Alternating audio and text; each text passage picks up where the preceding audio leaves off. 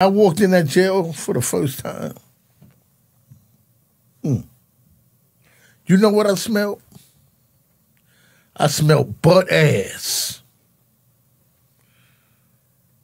Butt ass. It was so bad. I mean, the funk hit you like, boom. I couldn't breathe. I was like, oh, shit. And every day I come in, that butt ass hits you, bam. And now you're talking to another officer. Now all y'all got the butt ass breath. How you doing? How you doing? You don't smell that shit. And I asked one of the old timers, the vets, yo, what's up with that smell? He said, don't worry, New Jack, you'll get used to it.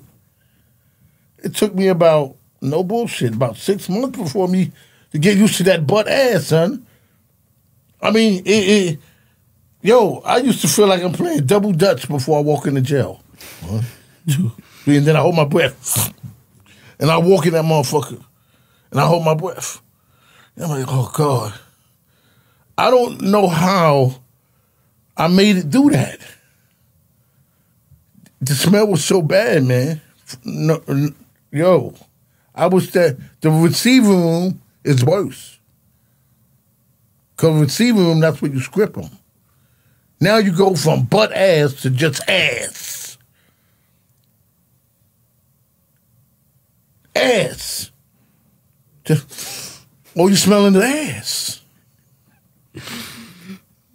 Straight up. The shit, I tell you, you can't make this shit up. Leroy, I love you, man. No, listen. I'm just keeping it real.